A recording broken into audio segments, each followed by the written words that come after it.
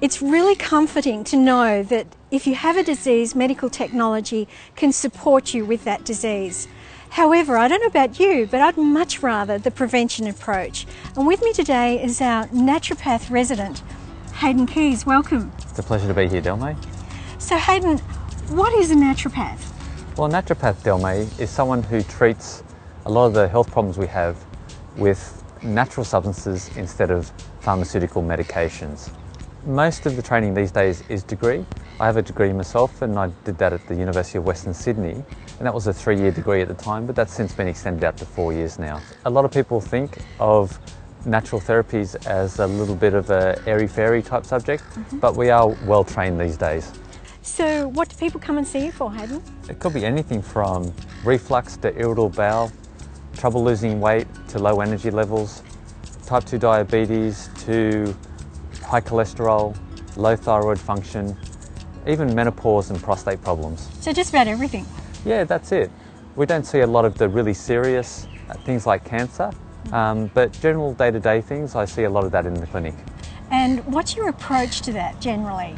Okay, what I'm looking to do when I see a person is find out what the underlying cause is.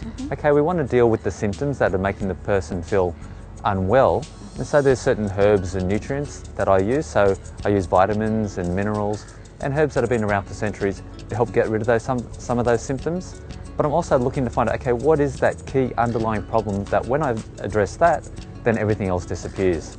So that sounds like a holistic approach. It definitely is, Delmay.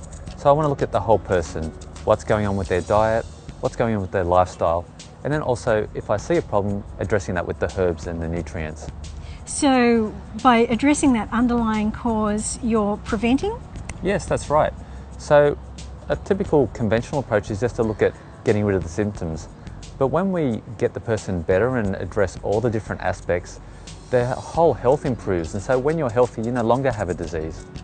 So what is the cause of disease? Now that's a big question, but in a nutshell, the thing that causes disease is our body gets out of balance. The certain processes stop functioning properly, and that could be due to lack of nutrients, poor diet, stress, or any number of things. But when that happens, the body just doesn't start running properly and gradually degenerates over time. So what can we do about it? So what can we do about it? Simply, we can eat a lot better, we can reduce our stress levels, and drink plenty of clean, fresh water. There are probably 3 simple things that we can do. Exercise? Exercise, definitely. So exercise blends in with de-stressing, but also it keeps up our cardiovascular fitness, but it's not the be-all and end-all. We see a lot of people who may be fit, but they're not necessarily healthy. Ah, why is that? Okay, if you're not eating well, you can still be fit. And we've seen many instances where someone may be a marathon runner and they've fallen over and had a heart attack. That person wasn't necessarily healthy at the same time. Now, exercise is vital because it maintains our cardiovascular fitness, but we need to, along with that, eat well and not have too much other stress in our lifestyle. Sounds to me like it's balance, ultimately. Yeah, definitely. Balance is the key word. Excellent. If you're looking for more information, go to healthyremedies.com.au.